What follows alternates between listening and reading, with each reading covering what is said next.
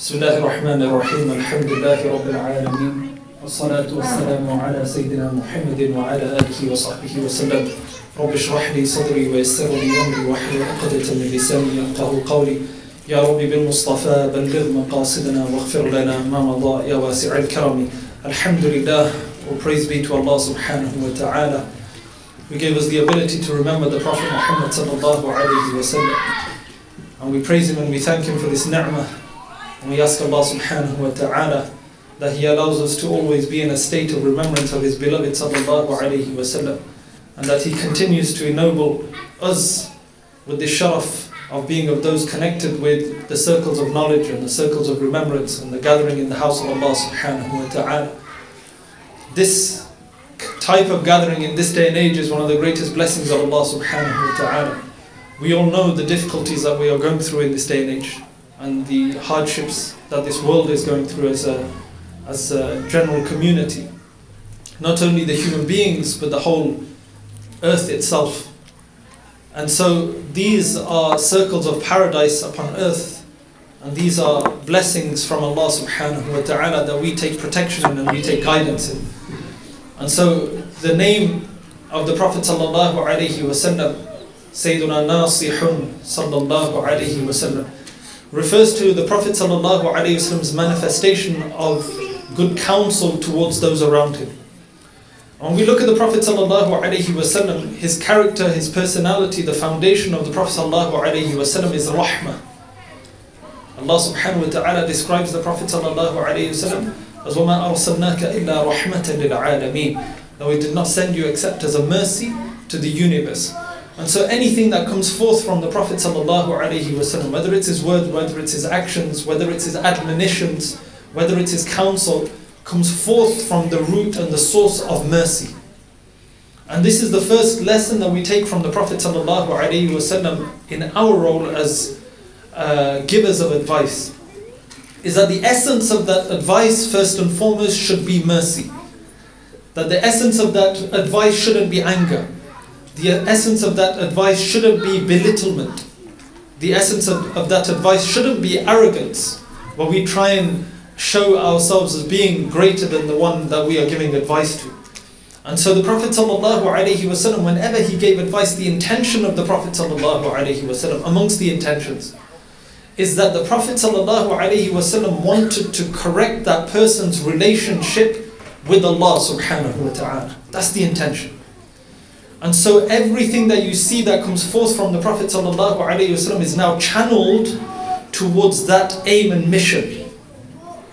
It's not just superficial talk. It's not just something that the Prophet ﷺ is there to fulfill a responsibility and off I go, I've done my bit. But the Prophet ﷺ really here, in this individual that he is giving advice to, he wants to change their state to a better state than they are in before he gave them the advice that he is about to give them. And this is the first step, that the effect that we have on those that we give counsel to will depend upon our inner state first and foremost. And so the Prophet ﷺ, after we look at the inner state of the Prophet ﷺ, the outer manifestation of that is that the Prophet ﷺ used to lead by example. You know, if you want to give counsel to somebody, the best way to give them counsel is to model it to them without having to even say anything in the first place. So they see you, and they look at you, and they reflect by looking at you, because the believer is a mirror of the believer. When they look at you, they see in you what they want to see in themselves.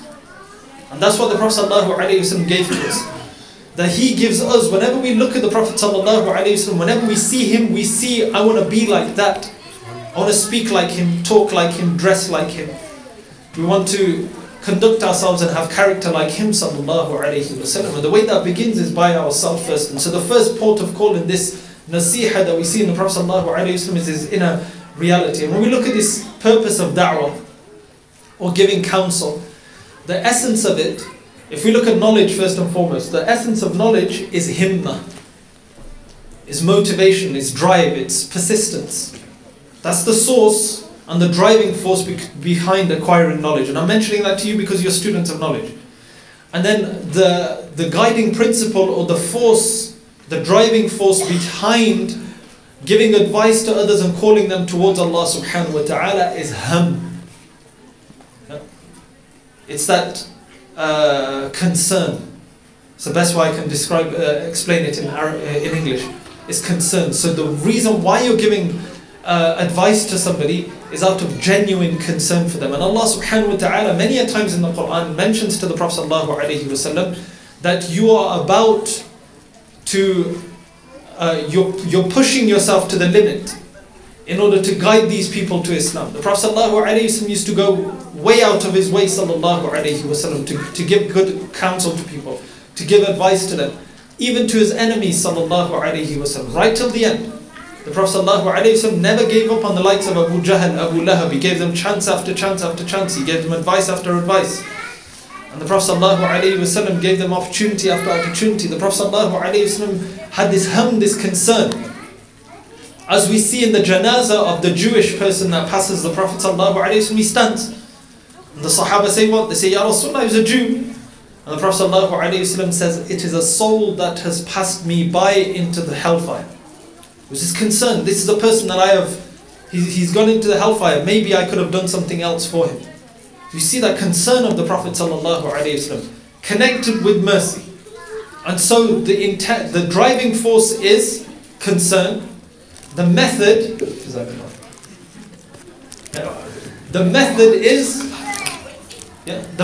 mercy. The package in which the Prophet ﷺ delivers this is mercy. He does it in a merciful way. And so when we look at some examples of this and we see the Prophet ﷺ, we see examples of the Prophet ﷺ advising those who were committing sin or about to commit sin. We see the Prophet ﷺ advising those who were doing good but they could do better. We see the Prophet ﷺ advising those who were doing too much and they were overlooking the rights of others in that excessive state of worship that they were in. And so when we look at the Prophet ﷺ, one of the habits of the Prophet ﷺ, he would praise before he would advise. Because when you're about to advise somebody, what they're going to say to you is that what you could see? You didn't see all the good? Yeah, the brothers that are married know what I'm talking about. Yeah. Is that what you could see? You only see the negative. You don't see any of the good that I do. And the sisters who were married. Yeah. So the Prophet ﷺ first would say what? He would focus on the good first. So we look at Sayyidina Abdullah ibn Umar radiallahu anhu, for example, that great Sahabi, that the Prophet ﷺ once advises and counsels him. And this is an example of somebody doing good but they could do better. And you see the Prophet ﷺ pushing his students here. Look, he can see somebody has a potential to do more, and this is where we should be as students with our teachers. When they tell you something, grasp onto it and manifest it. Manifest what they want from you and they advise you to do. So the Prophet ﷺ says, Abdullah ibn Umar, you're a good man if only you worshipped more in the night. So after the saying of the Prophet ﷺ, this is Abdullah ibn Umar, with all of the good attributes and qualities that he had, and that's why the Prophet ﷺ praised him, that one of the things that he needed to develop in was to worship Allah subhanahu wa ta'ala more in the night. After the Prophet ﷺ said this, they say Sayyidina Abdullah ibn Umar's state transformed. And now at night he would hardly ever sleep.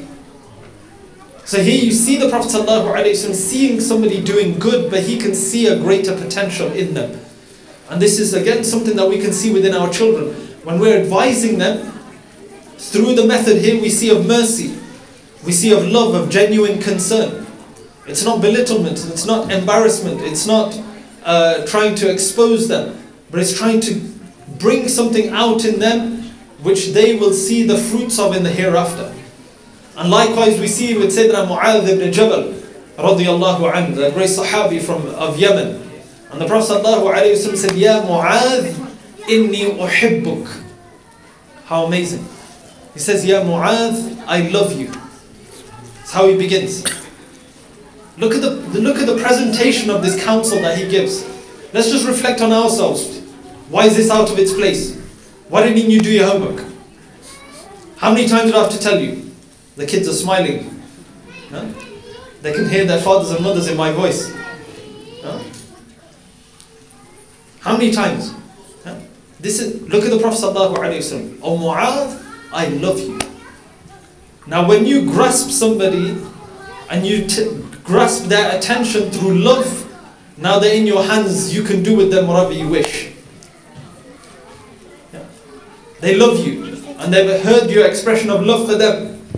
The Prophet ﷺ said, I love you, and so do not leave saying Allahumma a'inni ala dhikrika wa shukrika wa husni ibadatik after every salah. Look at the way the Prophet ﷺ is advising. That look, the foundation of my advice to you is because of my love for you. I'm not telling you to do this to burden you with even more. I'm not doing this to trouble you. I'm not doing this to criticize you or say that you're not doing enough. But I'm doing this because I absolutely love you, and out of love for you, I'm giving you this advice. Now imagine how that person receives that advice now. And we see with all of the Sahaba al-Kiram that the Prophet ﷺ advises, they're transformed. We see one of the young Sahaba, and this Sahabi says they were on a travel with the Prophet ﷺ, and his tent was next to the tent of the Prophet ﷺ. How blessed, how fortunate.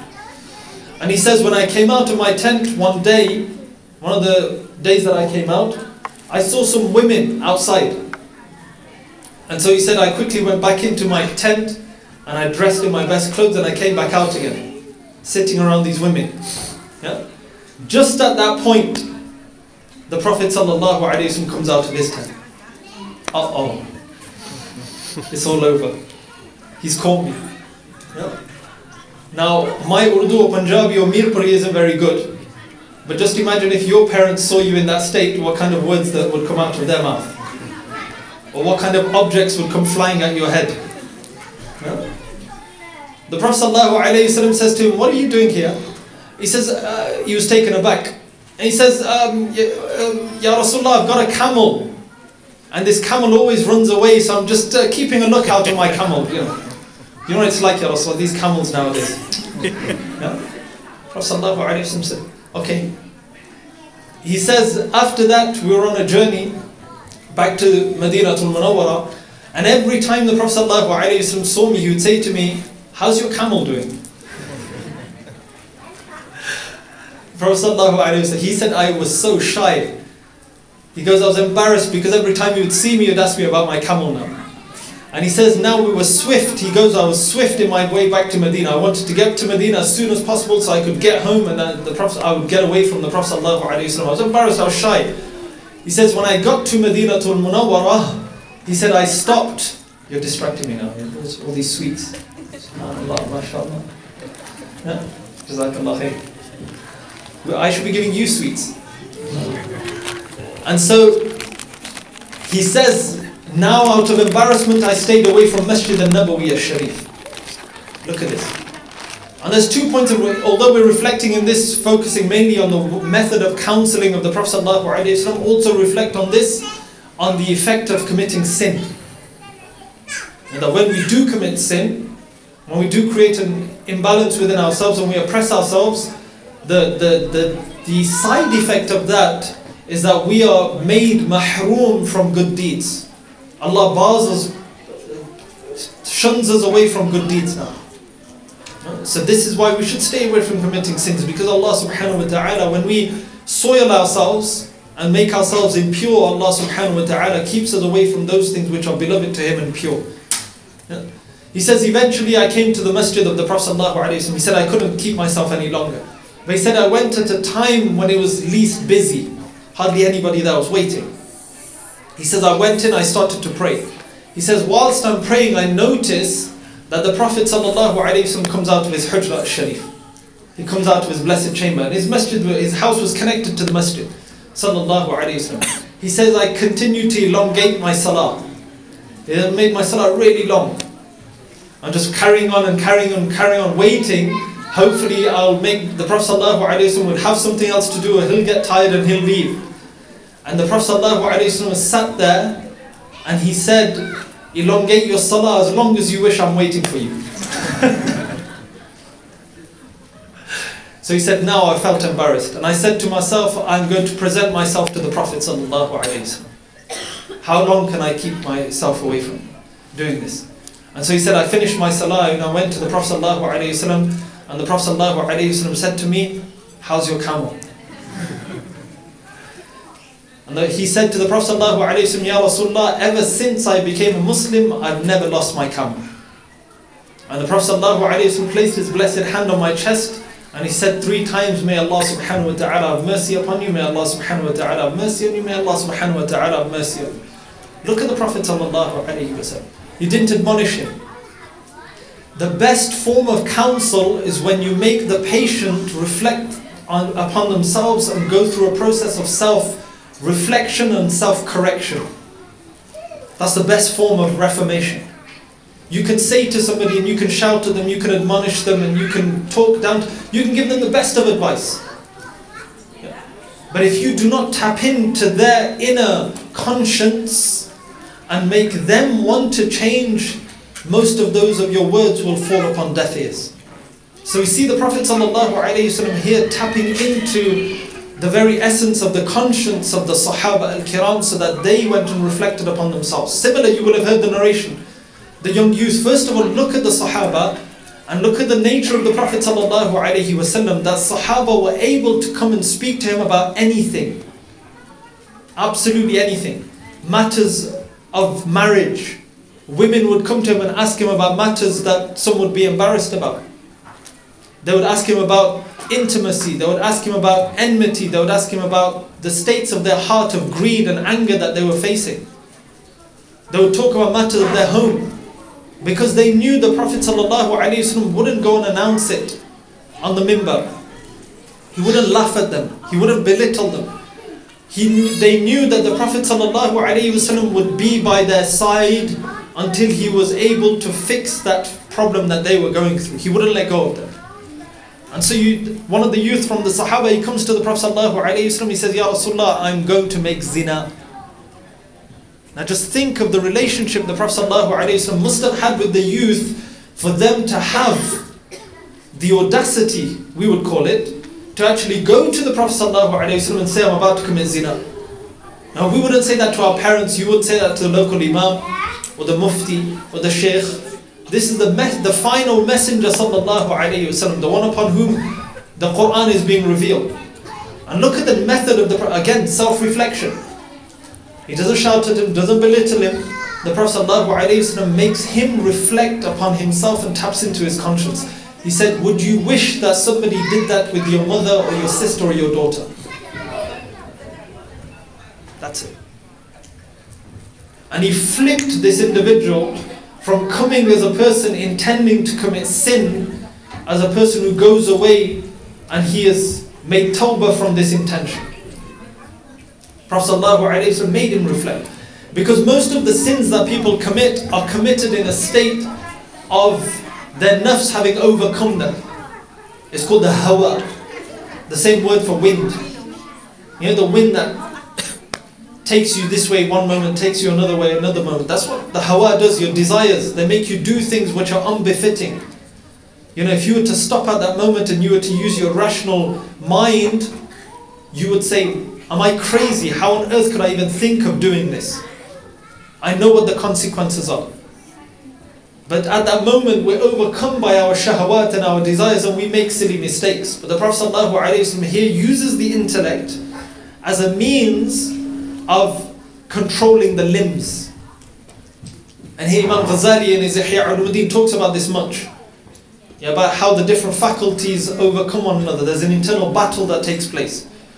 And what should happen is that the limbs are subject to the intellect.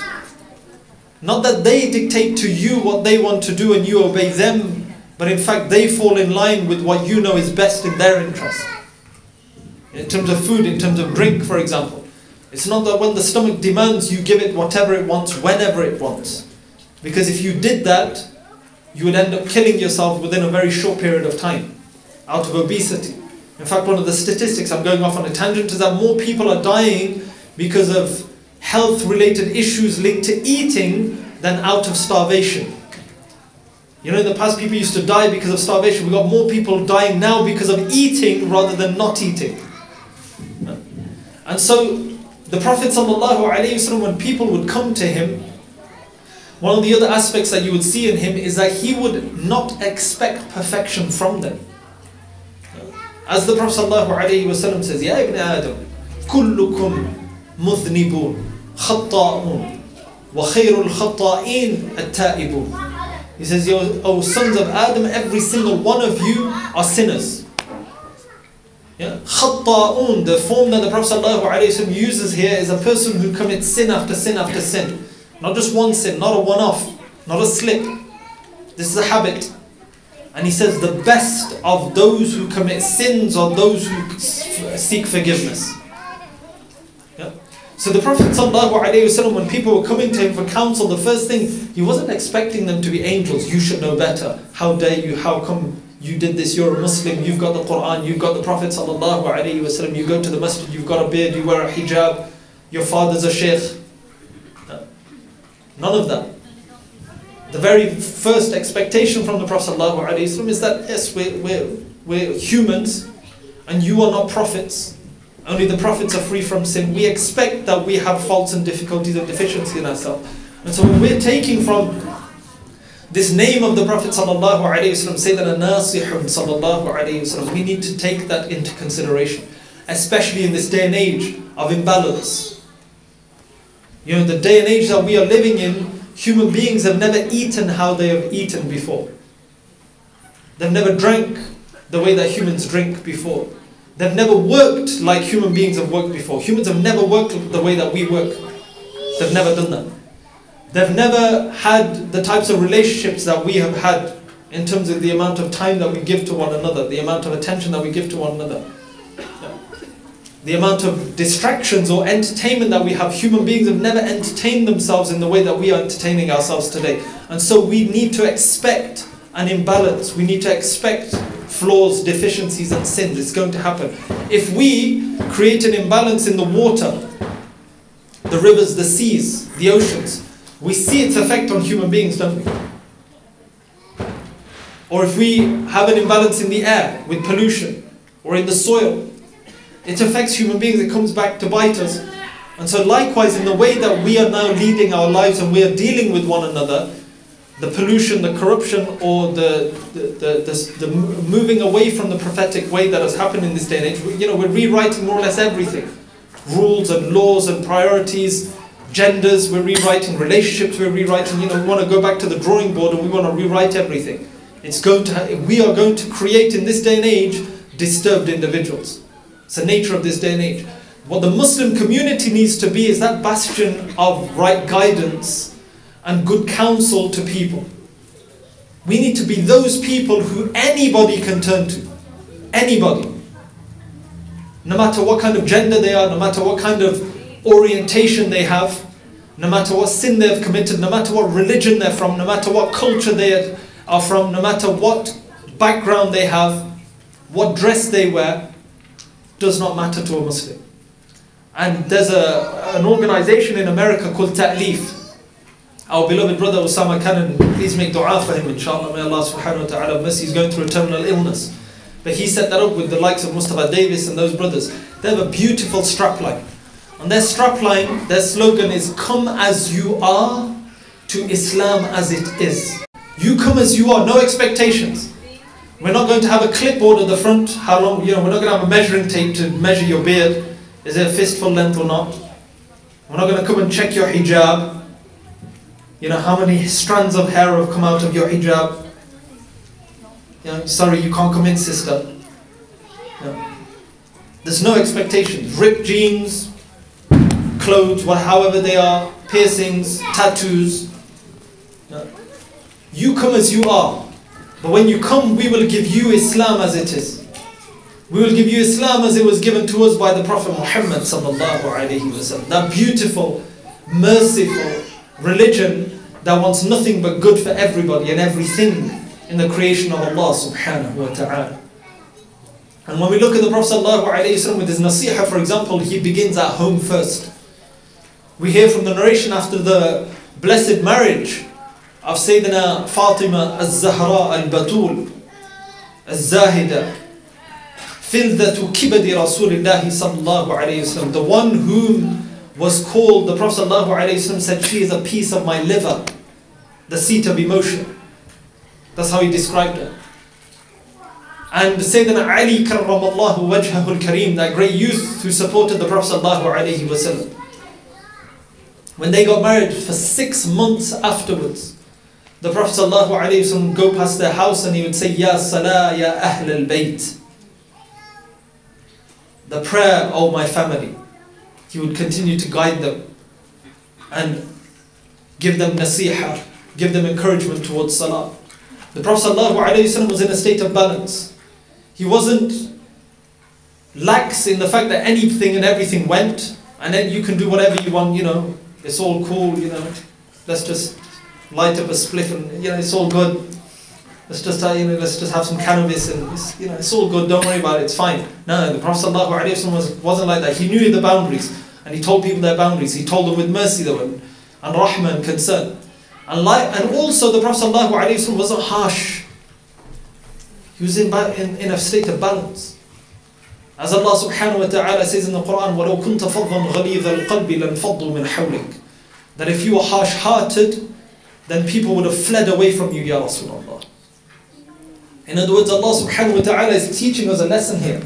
That the only reason why people came to Islam in the time of Jahiliyyah, and this is going to be a bold statement, wasn't because of the Qur'an, wasn't because of His miracles, but it was because of the gentleness and the mercy and the good character of the Prophet Muhammad sallallahu alayhi wa sallam. Allah is saying that in the Qur'an. وَلَوْ كُنْتَ فَضًّا غَلِيظَ الْقَلْبِ لَانْفَضُّوا مِنْ حَوْلِكَ. That if you were harsh-hearted, in other words, the secret to the spread of Islam is the condition of your heart, Ya Rasulullah.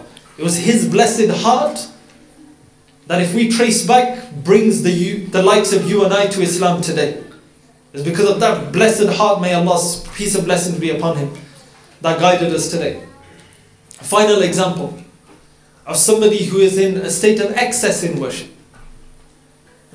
The Prophet ﷺ, Sayyidina Abdullah ibn Amr ibn al-As radiyallahu anhu, that he was an individual who would fast every single day, and he would complete the Qur'an every single night.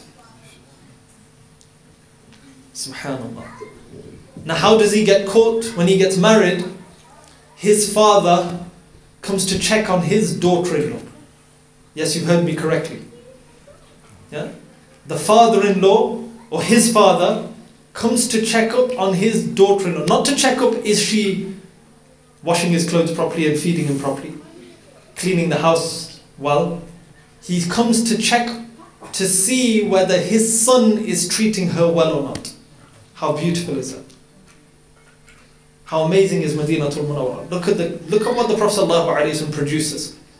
Not people who are looking out for their self-interests, but they're making sure that the rights of those who have a right over them are being fulfilled. So he asks her, how is my son? She says he's wonderful.